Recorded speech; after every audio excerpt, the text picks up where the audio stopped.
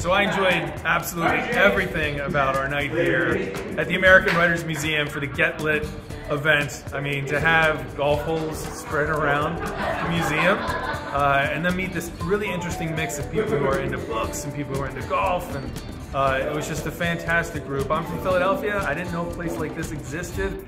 Every writer, anyone into books, anyone into words, I mean, this is a museum that is dedicated to celebrating writing, and they do it in so many creative ways. It's just a beautiful, wonderful, fun place.